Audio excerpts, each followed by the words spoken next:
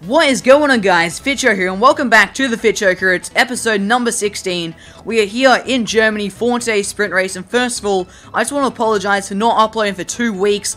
Pretty much, I just started back at school last week, and I had a fair bit of holiday homework to do on the last week of the holiday, so now that's all done, back at school, back into the normal sort of routine. So that means back to the normal 1 video per week, and if I do have a quiet week, I will try and get 2, but most likely it'll just be 1 video per week, and they'll be going up each Sunday at 7 PM my time, which is Melbourne time, Sydney time, GMT plus 11 or GMT plus 10 once we go back off daylight savings time.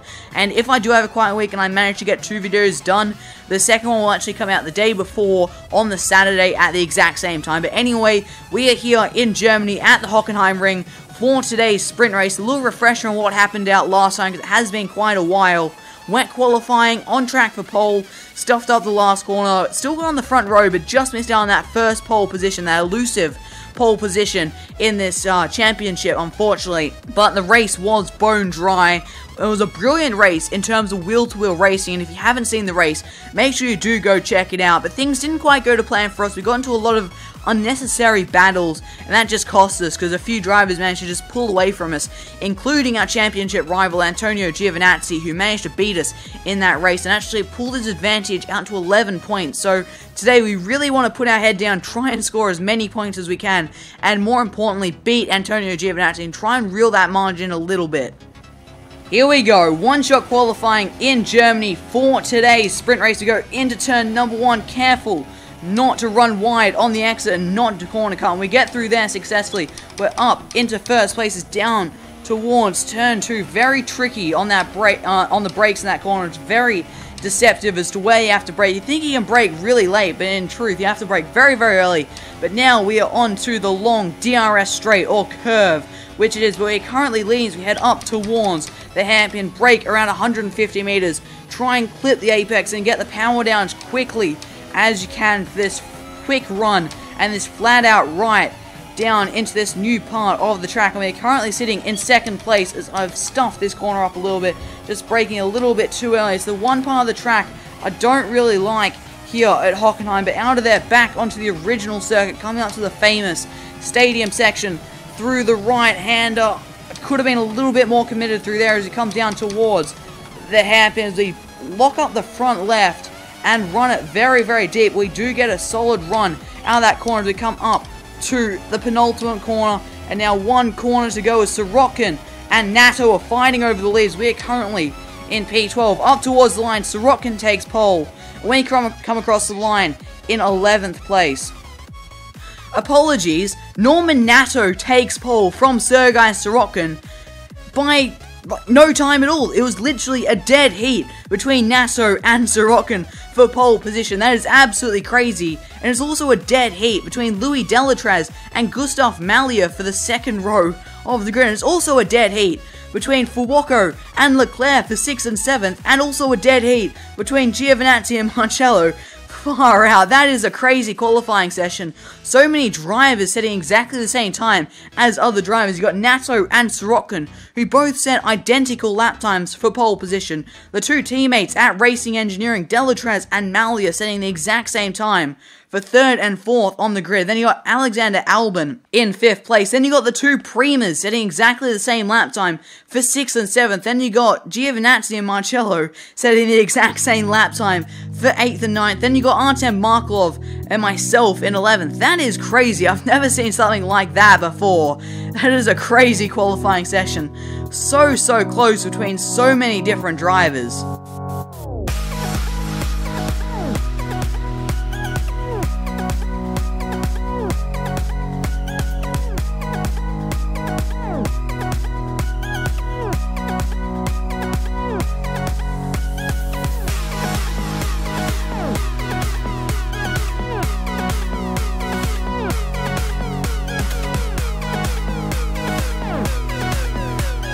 So it looks like it's going to be nice and sunny for the entire sprint race, so it means it's going to be a pretty simple one-stop, like all the sprint races, starting on super softs and swapping to the softs around lap 6 and going to the end for the 17-lap sprint race here at Hockenheim.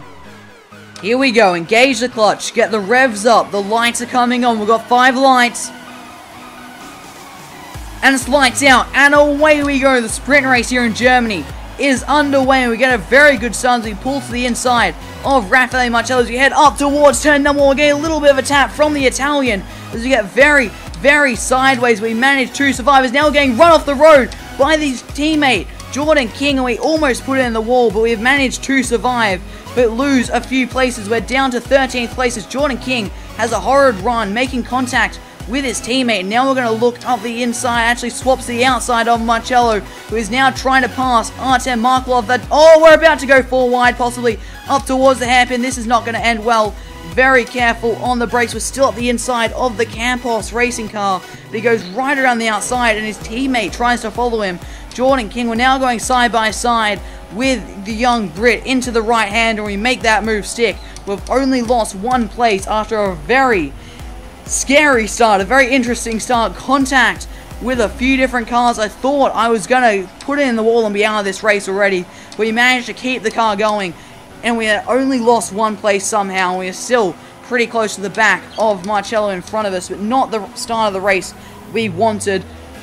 Here we go, we're going to run on Marcello, and we're going to pull to his inside into the hairpin and try and take 11th place from the Italian, and we make that move stick up into 11th as there's a big pack of cars squabbling in front of us. We're going to try and use that to our advantage. Hopefully they'll hold them up a little bit as Markelov is going very slowly into this corner. But if we can get a couple more positions up to where Albin is in 8th place, we will get into the points. But as you can see, Giovinazzi is just in front of us, so as it stands, neither of us are going to be getting points in this race. Try and get a good exit off turn 2 through turn 3 onto the DRS straight.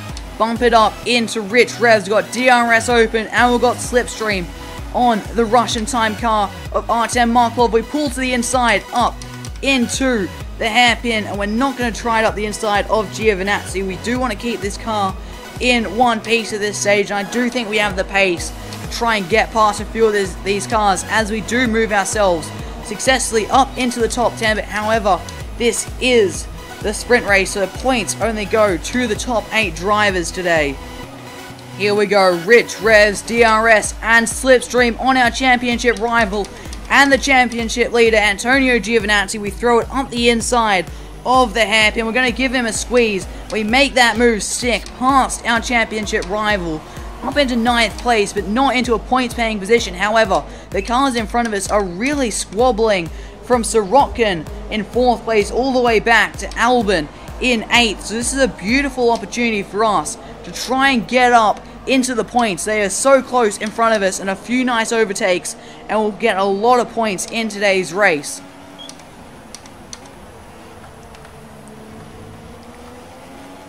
Better run off the hairpin up the inside of Albin. That is not an overtaking opportunity, but today it is, and we make that move on Alexander Albin as Antonio Fuoco pulls off into the pit lane, getting us up into 6th place. I think some other cars may have pitted as well. Someone else, I didn't catch who it was, but we've now got the Prima of Charles Leclerc up in front of us. Here comes Alexander Albin up our inside, and another car, I think, as we head down towards the hairpin. Alexander Albin is not giving us much space. We're going to try a switchback. Oh, our championship rival's there. We've spun our championship rival. Oh, God, that is not good. I didn't know he had his nose up our inside. The safety car is being called for a spin. Oopsie daisies. I didn't see him there. And I was trying to get a switchback and get a run on Alexander Albin, but he just stuck his nose in there. And I've spun our championship rival. That is interesting to say the least. A little bit controversial. However, he is still in 8th place, and because of the safety car, he's going to catch right back up to us. And we do actually get a free pit stop, but I do think we are going to get jumped with being right at the end of the pit lane, so it's not going to quite work out for us, but this is close enough to our pit lap. We would normally go one more lap, but Alexander Albin can't pit because Sorokin is coming into the pit lane. But here we go, into the pits we go, try and get the car stopped, and we're doing a lot of cars are coming into the pit lane right now. You got Albin, the Dams car of Roland, and My brain's just stopped working. The Prima. And our teammates actually come into the pits this lap, so that's a little bit of a mistake. We're going to come out of the pits in 11th place at the moment. So this race has taken a little bit of an interesting twist. We've spun our championship rival, and that has triggered a safety car. Here we go, safety car restart. And we are currently sitting in 5th place. We've got Leclerc, Sirotkin, Roland, and then Delatraz in front of us. We've got Norman Nasso and a few other cars behind us. So we get ready to go racing again here in Hockenheim after a very odd safety car. And here we go. Delatraz is going to bolt now as the green flags come out and yellows seem to already be out. And Raffaele Marcello is out of the race. We're going to get another safety car immediately. It doesn't look like it, but he's been taken out on the safety car restart. That is very, very odd. It must have been a mechanical failure or something, surely, for that to happen on the safety car restart. Very, very odd, but we are still in 5th place. We haven't actually had the best restart in the world. We haven't been able to stay right on the back of Charles Leclerc. However, Nato has been able to stay right on the back of us, and he's pulling to our inside as we head up towards the hairpin, and he makes that move stick. But we're going to try a switchback line. No one's there this time, and we get a little bit sideways on the exit. We are still up the inside. No, we're not. And he makes that move stick for 5th place. But can we try something back up his inside? No, we cannot. We're going to have to concede that position and wait behind to try and get back past him. Oh, Nato is pulling off into the pit lane. Very odd call, going for a 2-stop strategy yet again in the sprint race, despite there being a safety car intervention. A very odd call there, and it sort of cost me a little bit of time because he really parked it coming out of the penultimate corner because he had to pull off into the pit lane. It's lost a little bit of time to the battle pack up in front, has allowed the pack behind us to catch up, but a little bit of a sit rep. There is a massive battle going on between Oliver Rowland and Louis Delatraz for the race lead, while about 4 of us just sat there and watched. I was never quite close enough at the overtaking opportunities to have a go at Norman Nato, but now I think we're going to be under fire from Gustav Mallier. But the front runners are actually on medium tyres, so this could close up to the end of the race and have a very tasty finish. We've got the run on Charles Leclerc. We're going to look up the inside of turn number 2, and we make that move stick up into 4th place. However, he's going to come back at us up towards the hairpin. We're going to try and squeeze him a little bit, but we are going to have to go right around the outside. As you can see, Delatraz and Oliver Rowland are still going at it for the lead. Another lead change. We're going side by side with Charles Leclerc is dead even as we head down towards this left-hander. He's right there on our outside. We're going to give him a little bit of a squeeze, but he's still there as we head into the right-hander, and he has conceded, and we take 4th place from the Monegasque driver. Oh, we've spun a huge moment there on the curb, and we've put the car into the gravel and into a spin. I don't even know what happened. I just touched the curb and the car just went, and we've dropped all the way down to 10th. And we're back with Antonio Giovinazzi. Unbelievable. And now he's going up our inside, and we've run off the track with gravel on our tyres. He's made that move stick. There goes Emil Bernstorff and another car. I think that is Nicholas Latifi. We're going back around the outside of Nicholas Latifi, back up into 12th place with that. That is what you call a quality bottle right there. On for 4th place, and just touch the curb and lose the car. I don't even know how it all happened. It happened so quickly. But we are currently in 12th place as our championship rival is right there, and he's actually been hung out to dry a little bit by Bernstorff, but I just don't get the best drive off the hairpin. But we've got 1.5 laps to go.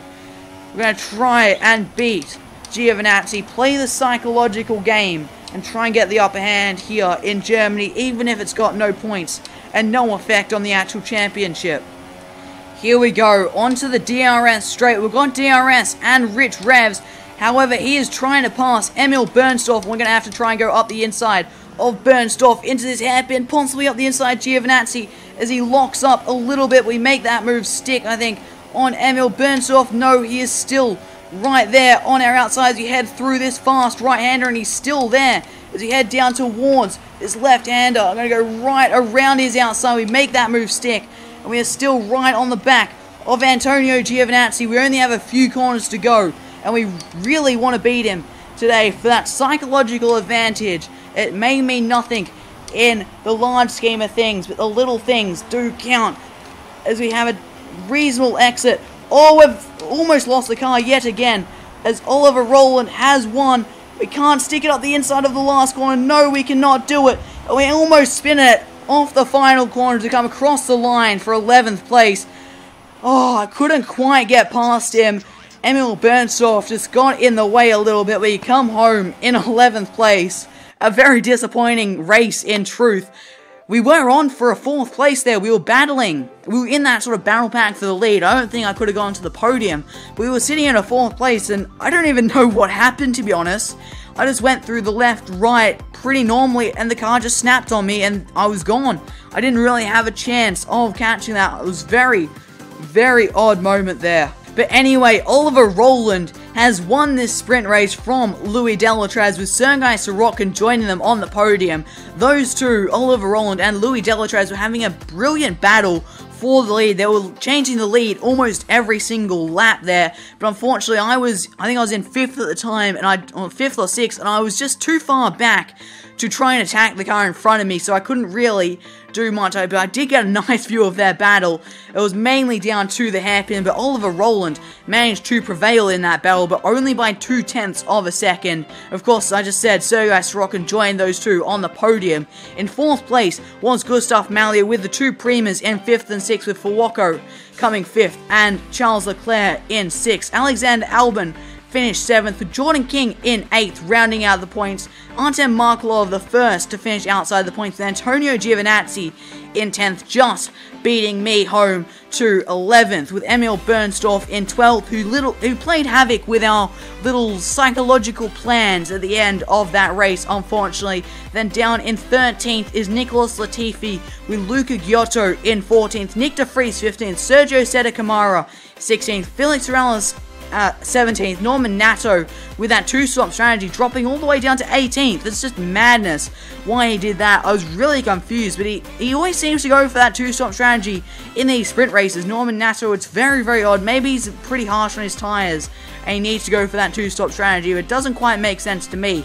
But it really cost him. Like, he had pole position and he came home in 18th place. That's just a very odd call there from the Russian time boys. But in 19th place was Igor Arudzev, with Nobuharu Matsushita in 20th, and 21st, and the last of the finishers, our teammate Sean Galisle. And of course, Raffaele Marcello did not finish the race after something happened on the safety car restart, and it was a mechanical failure that took Raffaele Marcello out of that race. So after today's race, the first two positions in the driver's standings are completely unchanged. Antonio Giovinazzi still leads from myself with 11-point gap in between us. However, in 3rd and 4th, things have changed a little bit, as we now got Louis Delatraz and Oliver Rowland tied for points on 115 points apiece, and they are only 3 points behind myself. Raffaele Marcello is in 5th place with 101 points, only 3 points ahead of Norman Nato in 6th, with Charles Leclerc in 7th with a 1-point lead over Luca Giotto in 8th. A bit of a gap back to Antonio Fuoco in 9th, with Alexander Albon in 10th, only 1 point ahead of his teammate Sergei Sorokin in 11th, with Gustav Mallier rounding out the top 12.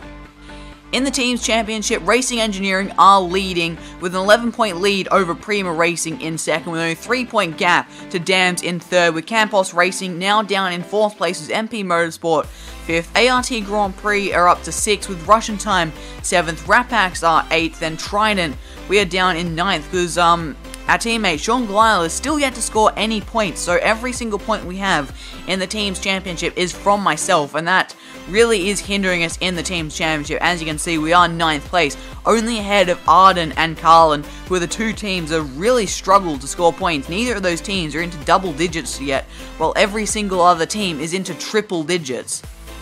So that was an interesting race to say the least, or a very controversial race, with us spinning our championship rival, and that was just stupid. I should have known he was going to be there. It was just stupid driving from me to go for that switchback, knowing that I'm in a pack. It's not a 1v1 battle. There's other cars around me that are going to try and get involved, but I should have known better than to go for that switchback, and that was completely my fault to spin him. But luckily, with the way the safety car came out, he didn't really lose any time. However, I don't think he actually pitted on that very next lap. He went around another time because I think his teammate Kamara might have come into the pits, which is what has been happening with the Campos guys, where they've been favouring Jordan King instead of Raffaele Marcello, so that did hinder Giovinazzi. But the strategy sort of worked out for us with the timing of that safety car. We got up into 5th place, or 6th, we were fighting there. We were right on the back of that lead pack, and then I don't even know what happened through that left-hander.